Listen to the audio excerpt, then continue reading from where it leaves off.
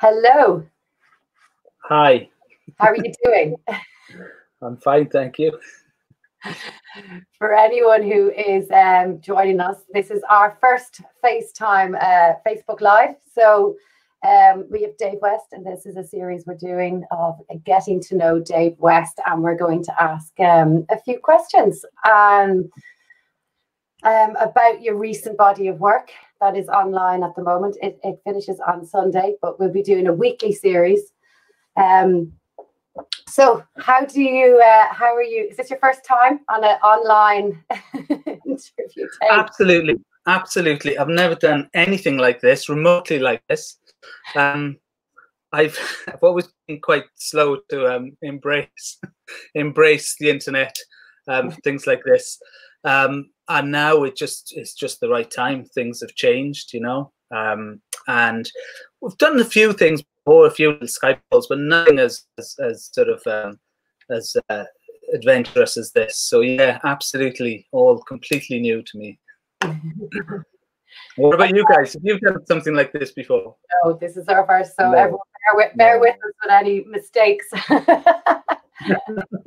You're our first one.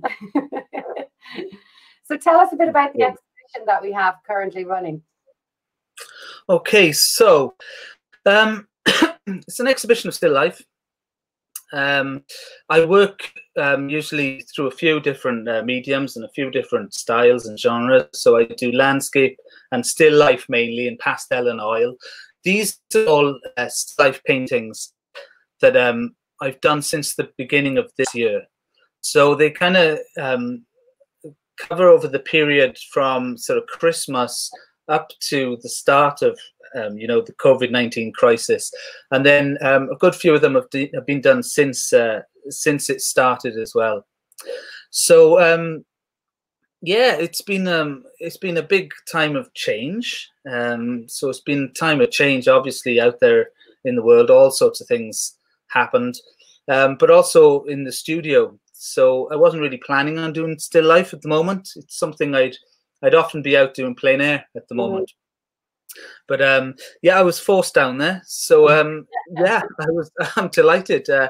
Things happened, things developed. So new subjects came up. The style I was working on, so the style developed. And yeah, it's been a good time. So it was a good time to put together an exhibition of those sort of 15 works.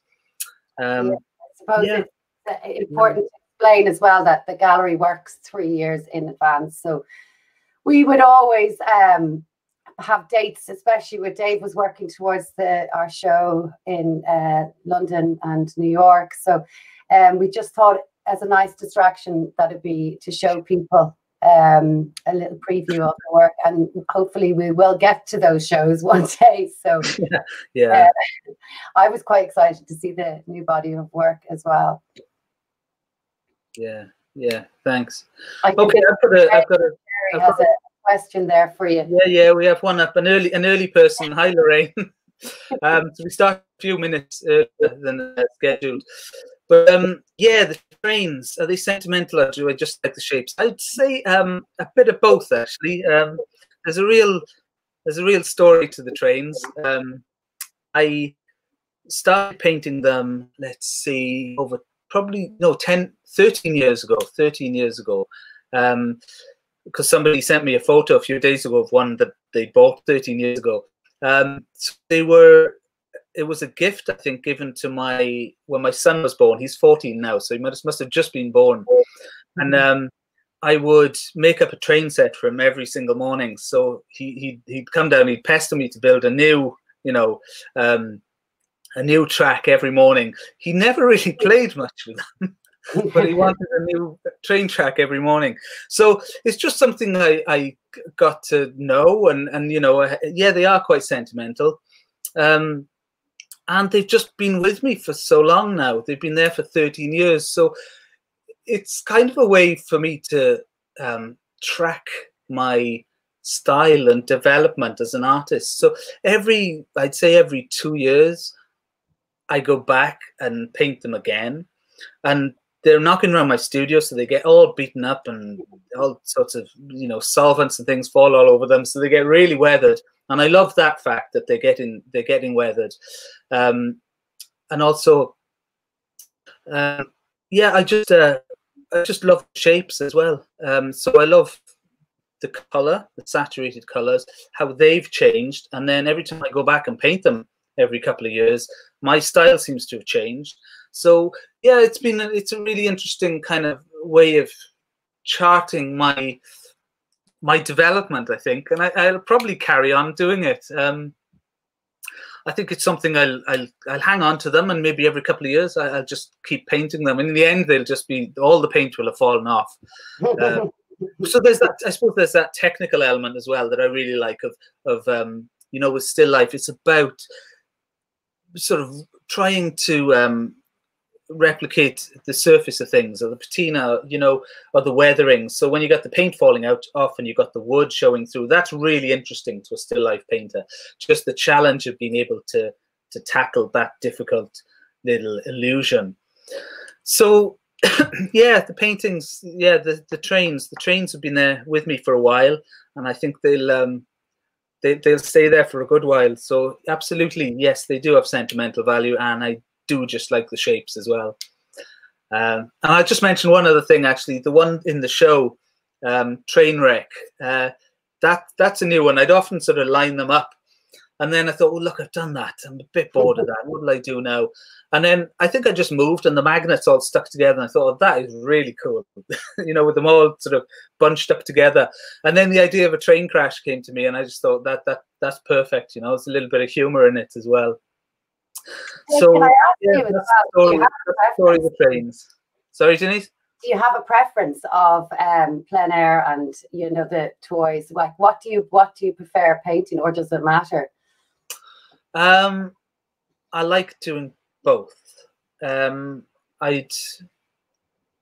suppose I always love a challenge, and I am quite impatient, and I get bored quite easily.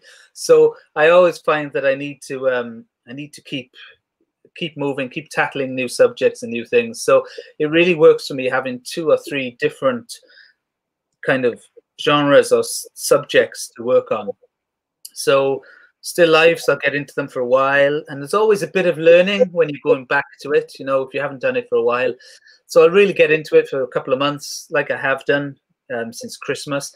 And then, you know, certainly towards the spring, I'd want to be getting out. So the plein air comes in then, and I just love doing both. And I think it keeps me on my toes. It keeps the painting fresh. It keeps it interesting. So I try not to flit too wildly around, you know, trying to jump at every new subject. But I do find it good to keep changing and developing and challenging myself, you know. And how are you finding isolation? I mean, are you just getting out to the garden to do a bit of and in the studio, are you trying to do the two? Or I found the first 10 days pretty tough.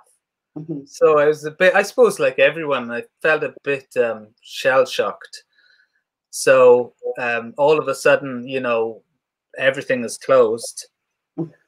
So I was a bit lost, I think, for about 10 days. And then I think what perked me up was an artist friend challenged me to do, you know, one of those Facebook things. So I did 10 paintings in 10 days. So I decided to do, I suppose, alla prima paintings, so one-off paintings, so one a day. I thought, oh, this will be fun to do.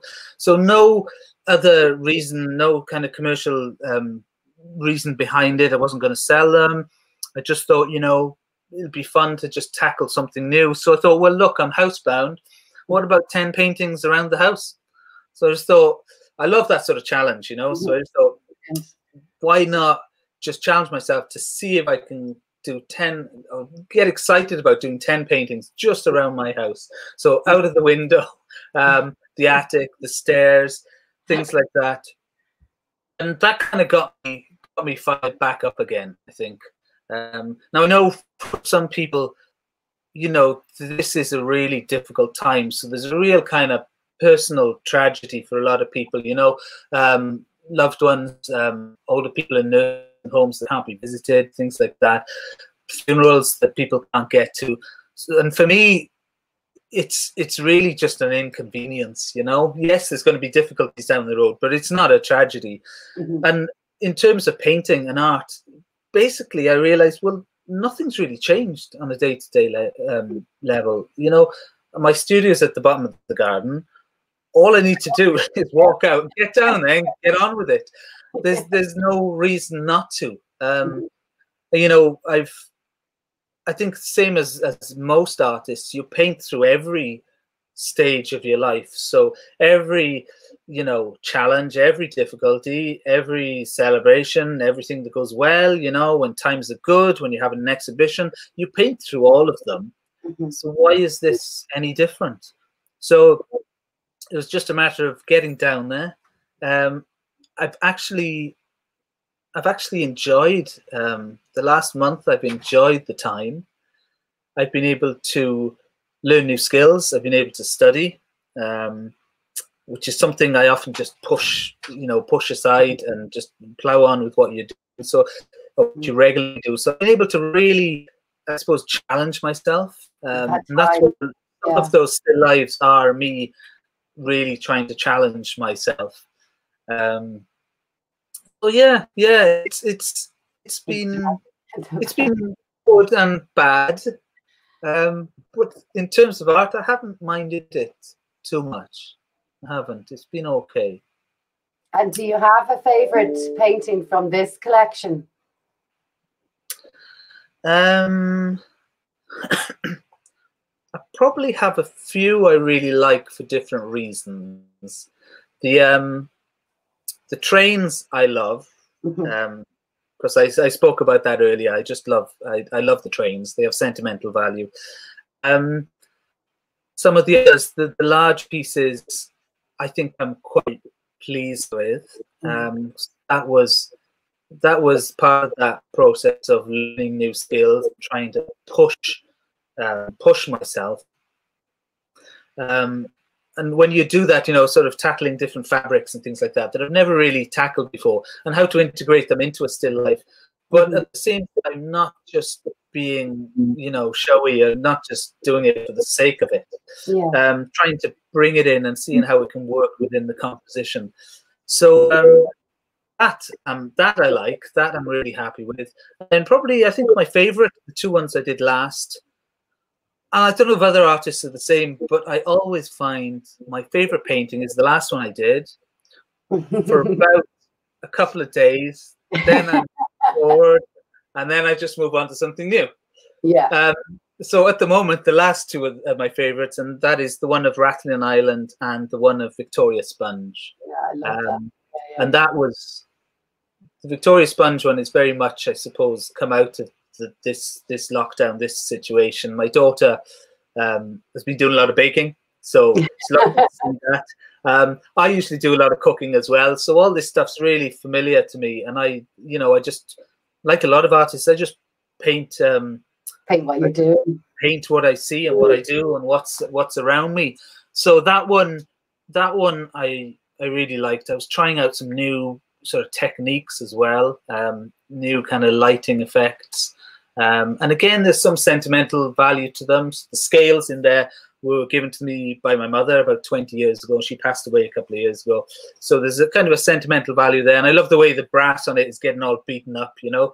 So again, like the trains, it's something that might, you know, keep coming back, recurring themes, you know. You do that in your house, the cottages as well. You always pick kind of the ruins of a house as well, which I like. You know, your landscape work. You seem to like the wreckage. I do. I love a bit of decay.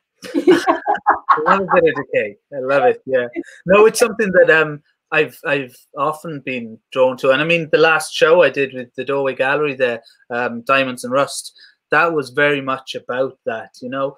And I suppose the twin kind of pillars of what I work with in painting, which is, you know, the bright saturated color, the pretty beautiful stuff, and then the decay as well. And yeah, I love beating up stuff, and there's plenty of old ruins in Ireland. You know, when you're out painting, there's loads of them. So it's really really interesting place to work as well. And for everyone watching, please ask questions, whatever you want today, within reason. And I think there from Lorraine for you, Dave. Yeah, no, absolutely. I'd love you guys to ask questions. Yeah, I'm willing to answer anything, like technical questions even. And I've got one here. So when learning new skills, where or how do you do your research? Do you just practice till you hit a wall and then go online looking for answers? And who are the most inspirational artists? Okay, right. Okay, let's take that one at a time. When learning skills, do you just practice till you hit a wall? I think I do a lot of, practice is really, really important. But I think I do a lot of kind of visualizing as well. So if I'm trying to think about a new technique, I think a big part of the work, or the start of it, is just visualizing it. So just going through that process in your head. So yeah, actually that's true of any sort of large paintings as well. Sometimes public art projects and things like that. I'm working on a mosaic. It's sort of churning around in the head for a long, long time, just trying to work it out visually, you know, kind of mentally in the head. So practice is definitely part of it. Absolutely. Absolutely. So my most inspirational artist, living or dead, well, that changes every week. Absolutely every week. So just like with the paintings, when I say, you know, I get bored with one after a while, inspiration just changes all the time. And it's something I'm really quite conscious of, because there's always that temptation as an artist to just get sort of consumed with another artist's work and flit towards it, and it influences your own style too much, and you're just sort of bouncing around all the time, you know, kind of absorbing these influences and lurching in your style, you know. So I think it's important to keep your own style, but still let influences come in. So recently, what am I looking at? Recently, I've got a book by the Wapping group of painters. So they paint along the River Thames in London. That just arrived the other day, so I'm going through that. And anyone who knows my work knows I love harbours. And, you know, we were talking about decay there a minute ago. So harbours, boats and decay. So I'm looking forward to that. And that'll be a big influence, I know. Last week, I went through some work by Isaac Levitan, the Russian-American impressionist. And I mean, every painting I look at of his is just, you know, just sickeningly great. There's some artists I just want to give up when I look at their work, and Levitan is one of those. Last year, I know we had a Soraya show in Dublin. I think it was in London as well before that. That was a huge influence as well. So just going there and just seeing that light, you know, very similar to Sargent in the way he paints with big fluid kind of blocks of paint. But the color was just absolutely outstanding, you know, just mind-blowing. But then there's always that, you want to absorb a little bit of that into your own style, but then you don't want to lurch too far and just start painting like Soraya. So there's always a balance to keep in mind. Let's see, I have a few more questions here. Ian Fleming, have you been practicing for this Facebook Live? No, I haven't. This is the first time I'm winging it. I'm winging it. And if you saw the techie problems we had earlier, you'd know. I've got a question from Adam DeVille. Do you ever paint over your old paintings? I don't tend to. I know a lot of people do, and I have done it in the past. And I think especially with plein air, you can get some really, really beautiful results out of it. So, you know, the texture you have going on underneath, and then you put your new paint on, and that texture shines through or influences the new painting, can be really, really effective in paintings.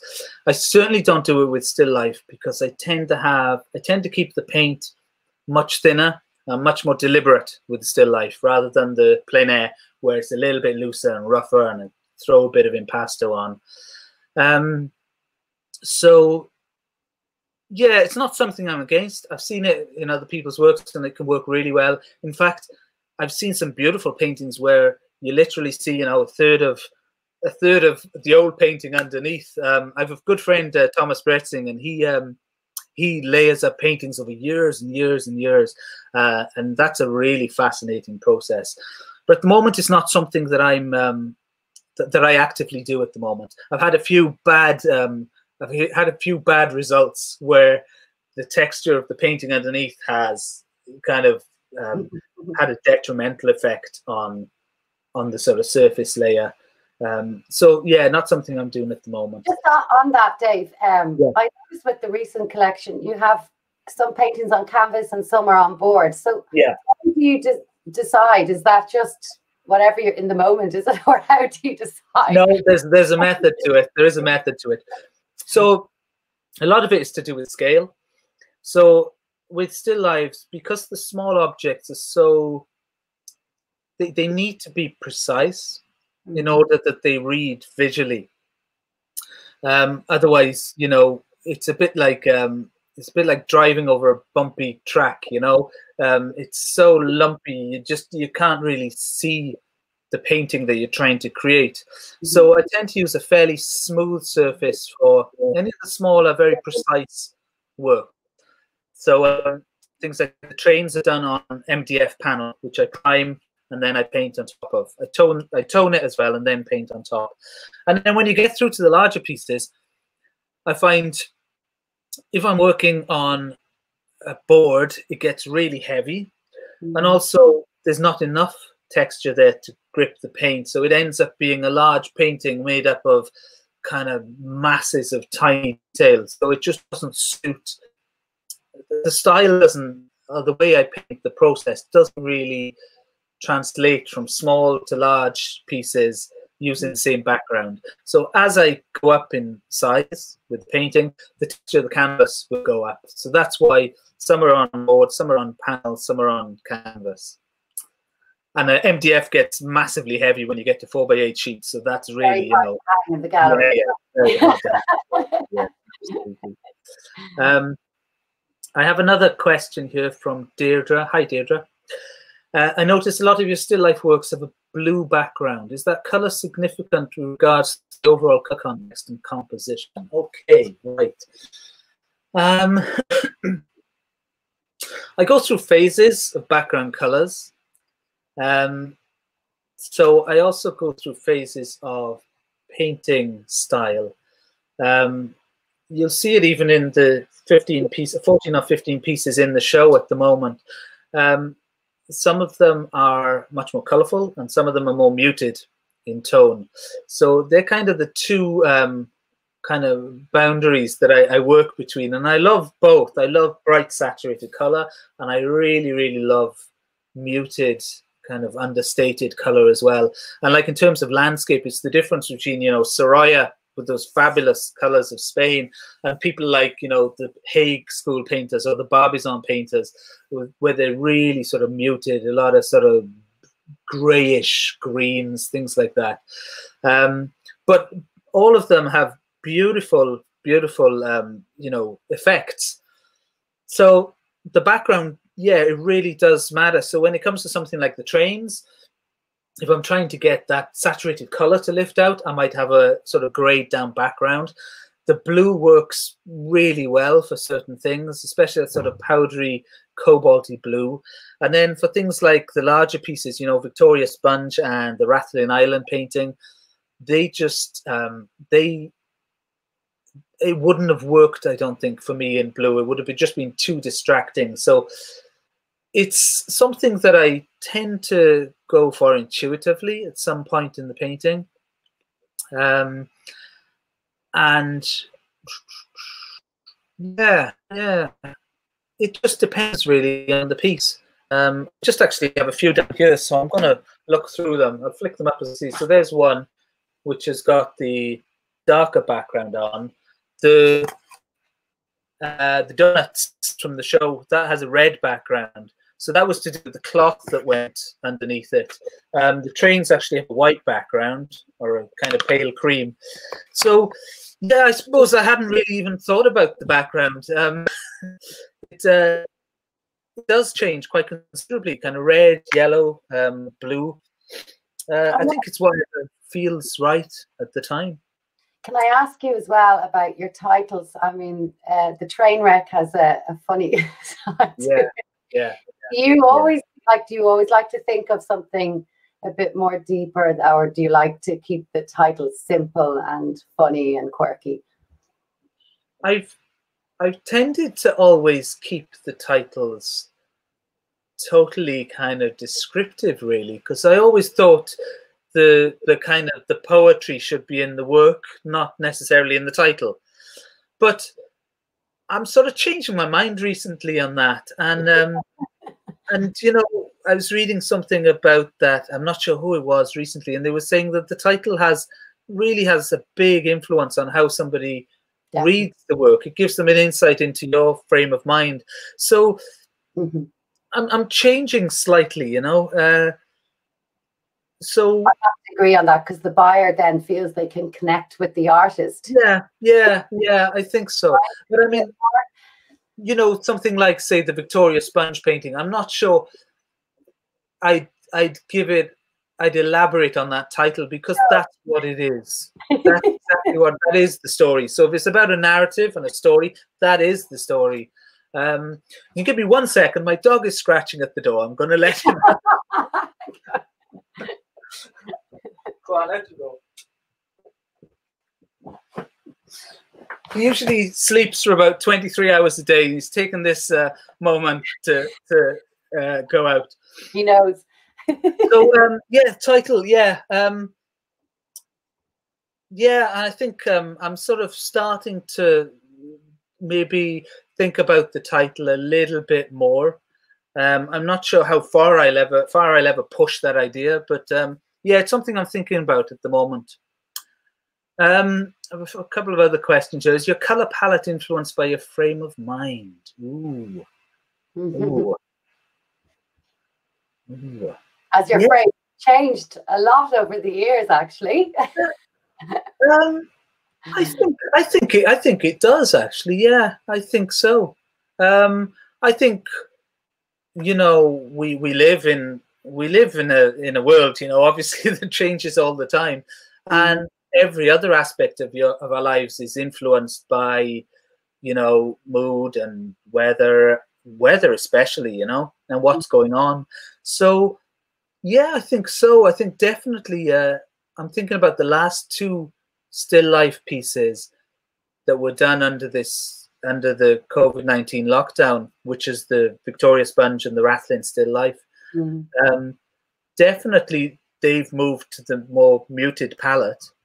So even though there might be a brighter element in there, so still 1 or 2 saturated colors, by and large, they're muted, definitely. And then, let's see, a couple of months ago I did the brighter ones, which would have been the blue still life, and that's something that was on my mind for a long time. So may well have been, you know, when the germ of the idea was set in. Yeah, that might have been my frame of mind then, not necessarily when I paint it.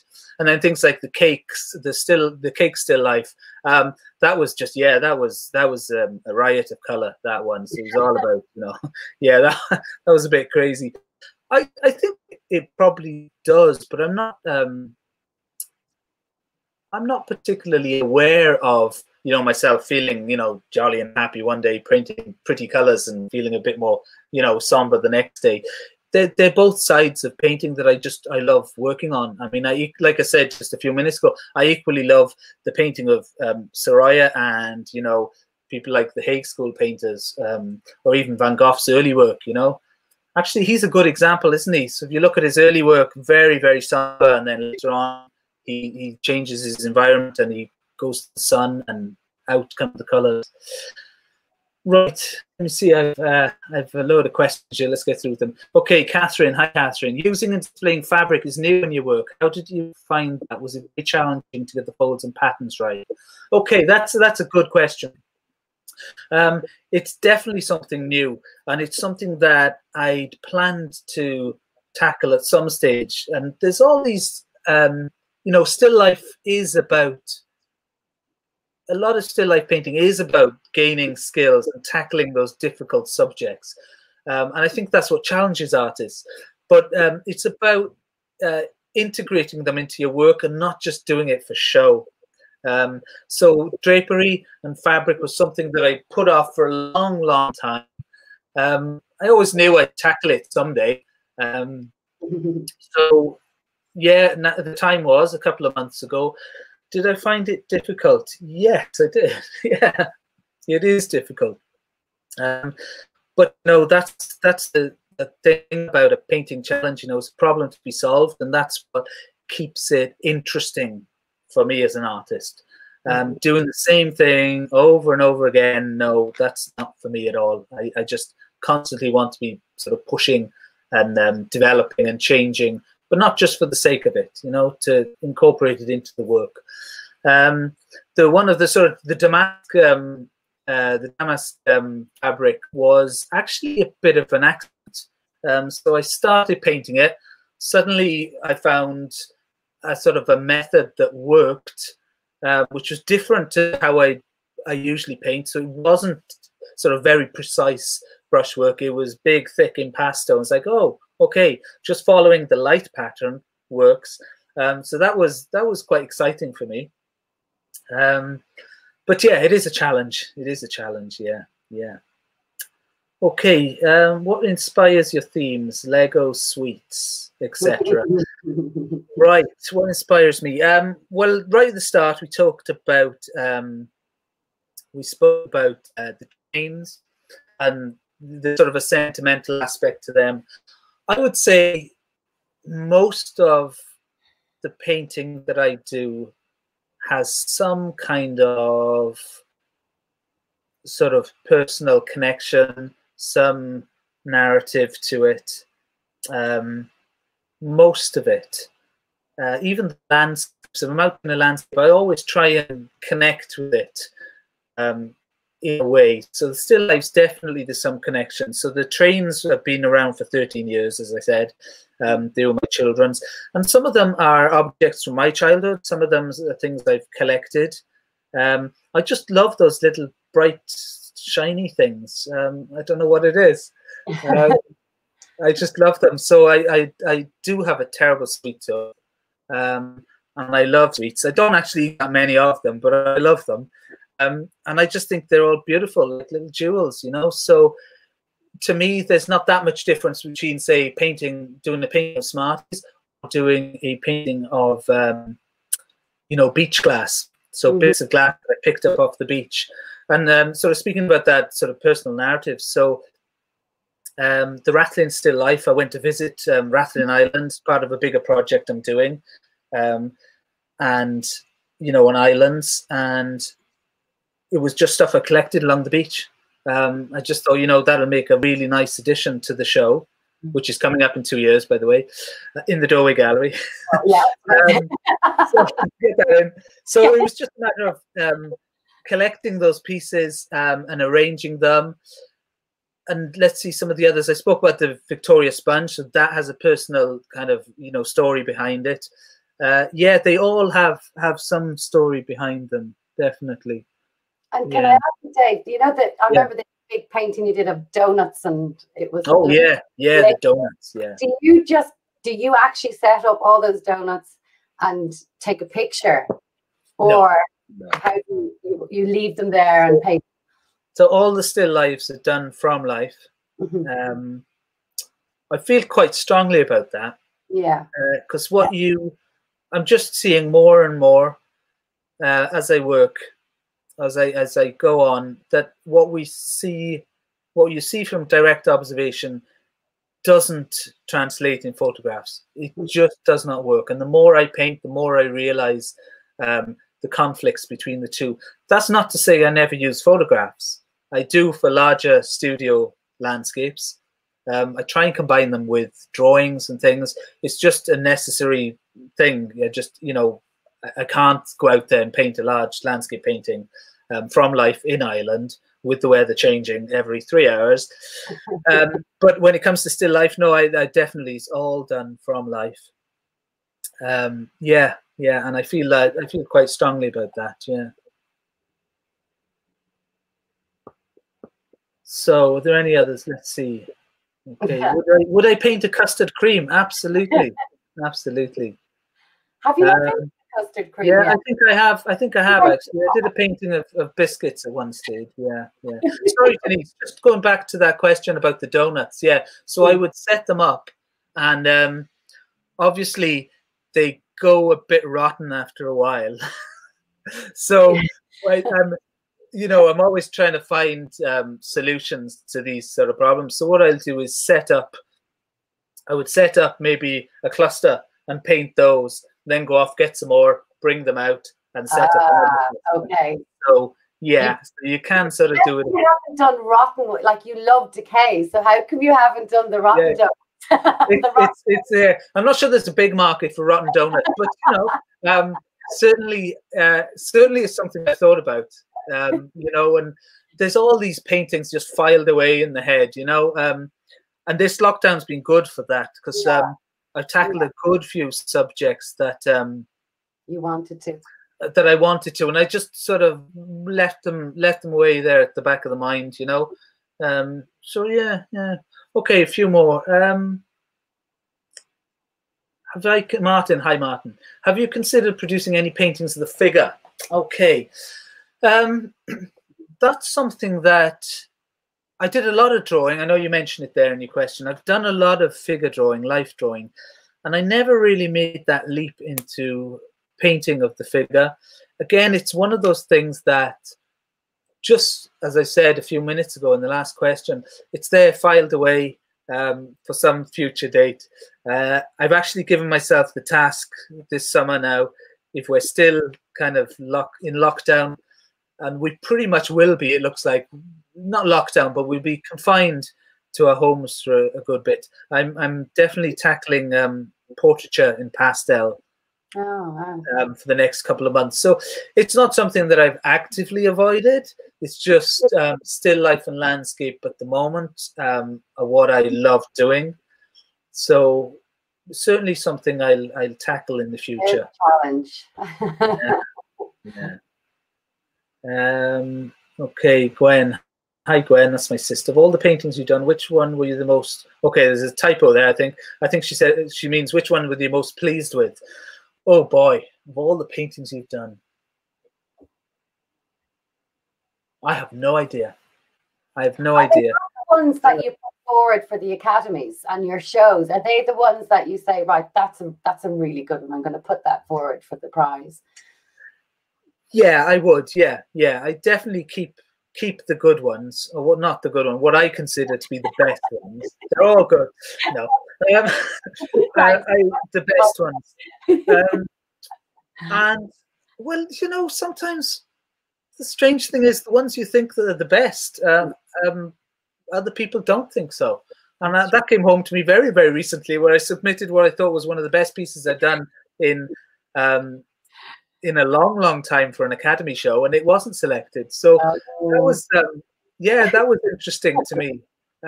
So, what am I pleased with? I think there are some that have personal meaning. So maybe things like, the view out my bedroom window, things like that. Those ones I do feel, something for. I'm very much, once I painted something, I just park it and move on. I'm done with them for yourself, for your own house. I'm done with them. Yeah. Sorry? Like the painting behind you. Do you have a preference of keeping certain pieces for your own house? Yeah. But I try not to get too attached to them. I think it's just part of the process. If you're a working artist, you have complete control over them while they're in your studio, and you put everything you have into them, and then you just have to let them go. And I suppose I've been doing that process for so long that yeah, I'm just used to it. I just, you know, I get attached to them until they go out the studio door, and then it's off on another journey somewhere. Yeah. Right, what else? Lorraine, do you paint portraits, and if not, why not? Okay, I think I just answered that one there. Is there more of an emotional connection when devising still life scenes rather than when you work on landscapes? Does that add to your enjoyment of a painting? Okay, there is a difference. So let's see. Landscape is more about atmosphere, I think. So the feeling that you get, I think there's sort of a balance between kind of a narrative, you know, a story to the piece, and then a feeling to the piece as well. And I would say neither landscape or still life is kind of at the extremities of that, but certainly landscape is more about feeling for me, and still life is a little more about concept. Not exclusively, but a little more so. So when I'm painting landscapes, I'm not really that interested in the place itself. I'm more interested in when you put colors together, ranges of colors, that sort of emotional feel you get of the landscape, you know. That's what interests me about landscape. And then with still lives, it's more about maybe the connection that the objects themselves have. And I think that's probably, yeah, I think that's probably the difference for me. Yeah. Okay. Have we any more questions? You can type them up there.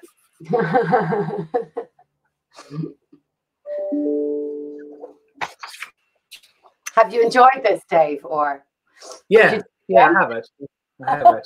Yeah. It's completely new. Completely different to me. I really do, especially since it's new to us all. Yeah. I hope everyone's happy with our first show on the series, Getting to Know Dave West. And hopefully we'll have another one, maybe towards in a few weeks' time. You might come back again to chat about a different series of work. Maybe we'll have those portraits. Okay. Okay, we've got one last question here. Were you drawing painting from a very young age, and did you always know what was your line into the future, especially as you're self-taught?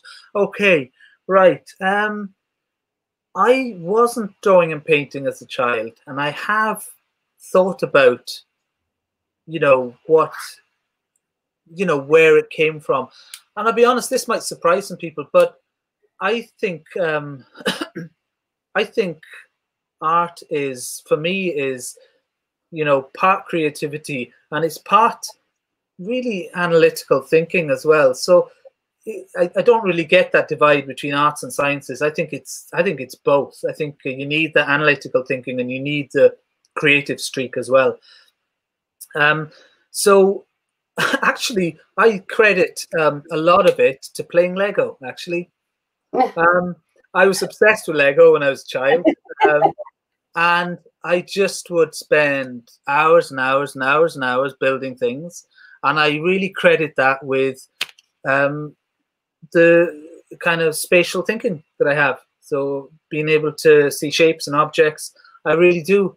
You know, I had, I think the first time I knew I could draw, a family friend had given me a set of pencils and a sketchbook for my birthday. Now, I think it was about my 11th birthday.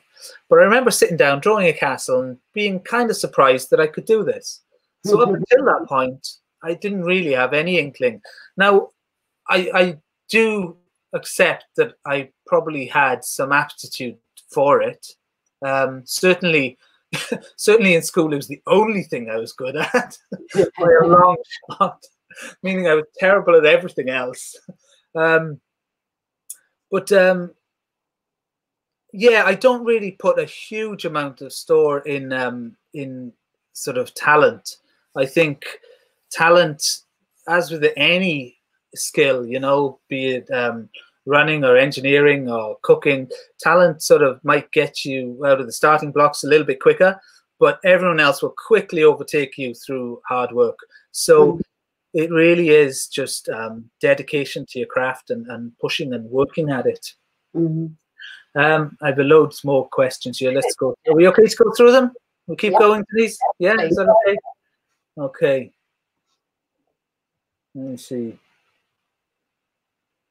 Oh, I've one from Ian and I couldn't see half of it. Yeah. From the show that you thought was...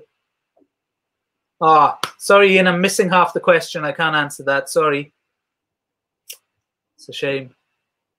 As your teaching methods developed over the years, do you feel that has translated into your work? That's a really good question. Yeah, really good. Yes. The teachings had a big influence, I think. I started teaching about 13 years ago, in a place called the Village Art Gallery in Skerries. And I was asked, first of all, and I said no, because I was terrified. And then I went back to him, I think a few months later. I said, oh, sure, look, I'll give it a go. And I'm sorry, I apologize to anyone who was in my early classes, because I don't feel like a clue what I was doing.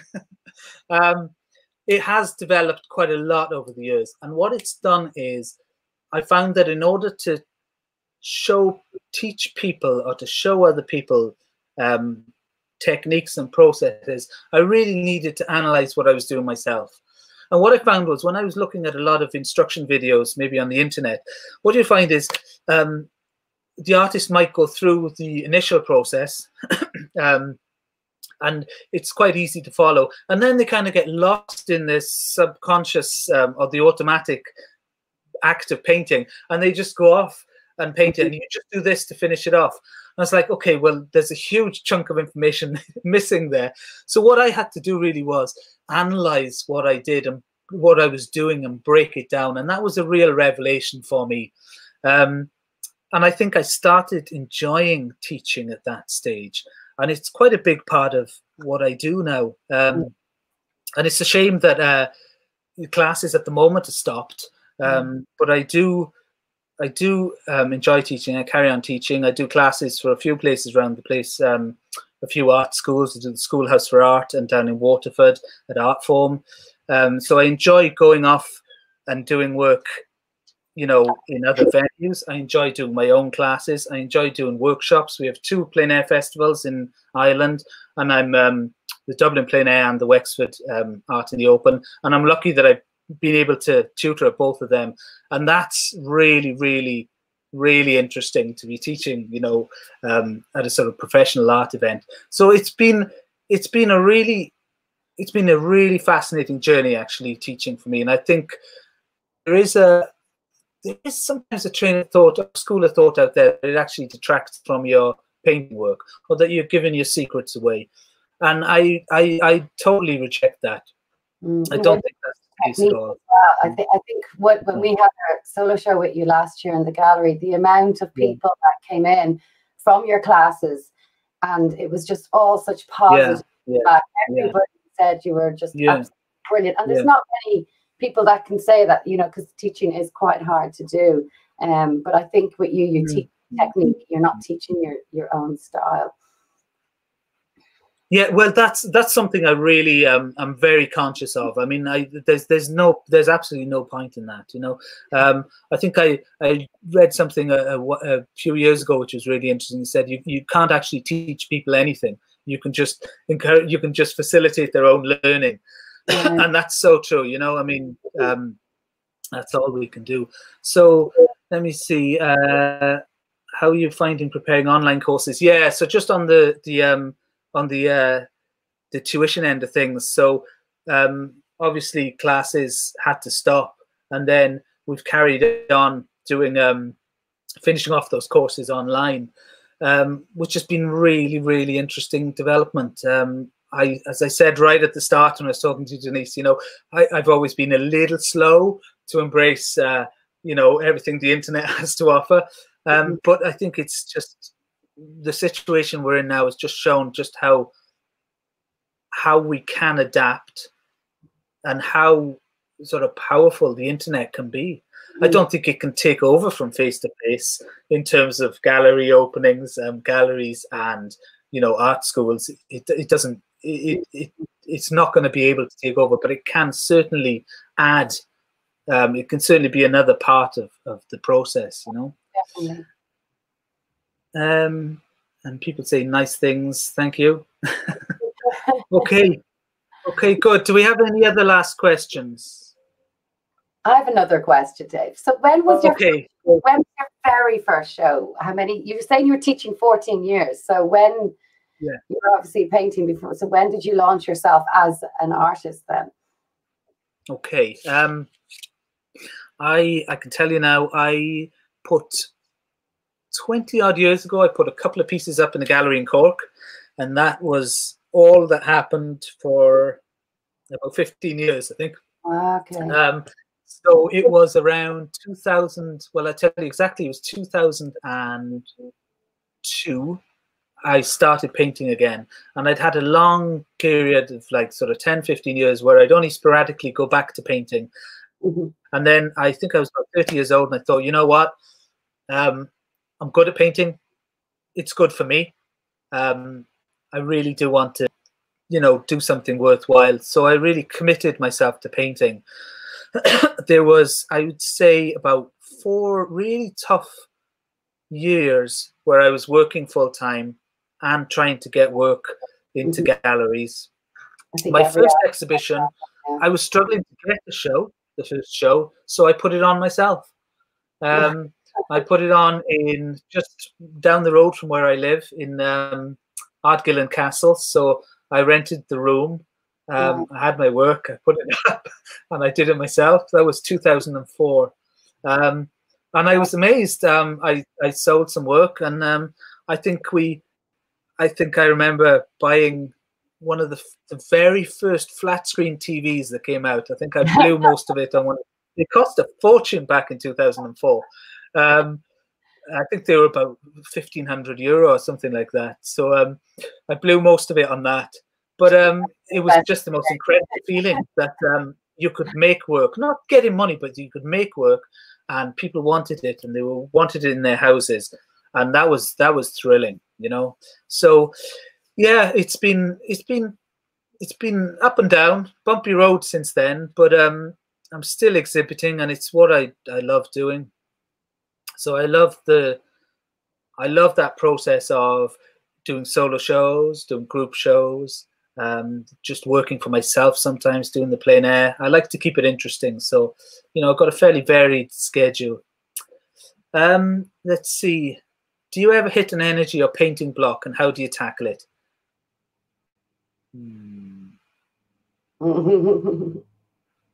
Honestly, this is gonna make you so angry. No, not now. Have I done? Yes, big time. In the past, yeah, massively so. It just, I don't get them anymore. And that's just from, I think, being a working artist for the past, what is it now, nearly 20 years. I just got on with the work. I think I realized, I'm not trying to be smug about it. I think I realized early on that it doesn't work going out looking for inspiration or waiting for inspiration to come to you. You produce the work. Some pieces are successful, some aren't. But if you just keep going, inspiration is almost a thing that you realize in hindsight. You know, you look in the rearview mirror and you realize, oh yeah, that was inspired. So I have a load of ideas back there in you know, stored away, and I work through them. Do I ever have tough times? Yeah, absolutely. But for me, I think actually I'm not very good when I'm not painting. I'm quite grumpy, and I'm not great to live with. So I tend not to go more than about 3 or 4 days without painting. My wife says, for God's sake, will you go back and do some painting, please? Sketchbook. Yeah. So yeah, actually, Lorraine's just put up. Francis Bacon said the same. Inspiration is found in constant, regular work.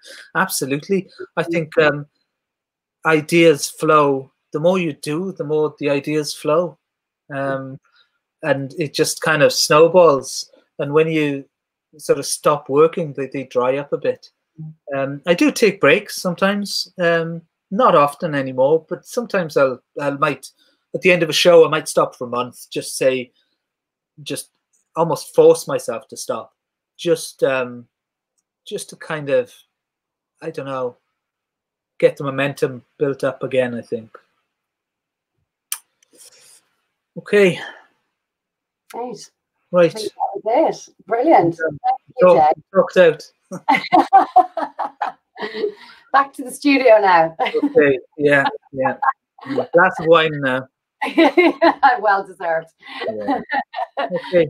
Thank you so much, Dave, and thanks to everyone who tuned in. And we'll see you next Thursday with Dan Henson. Hopefully, Dave, you can join us. Yeah, absolutely. Yeah. All right. Okay. Thank you, everyone. Thanks, everybody.